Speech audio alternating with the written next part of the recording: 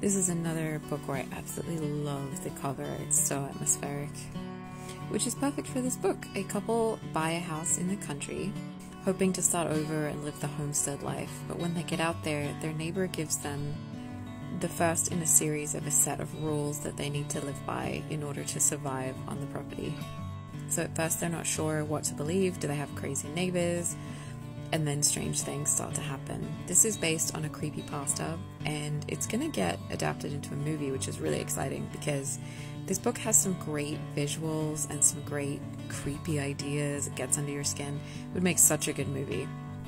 This book doesn't have a lot of characters, but the ones it does have are used to excellent effect. There's also a dog in this book, and I highly recommend this for fall spooky season reading, or if you like horror novels, it's really good fun.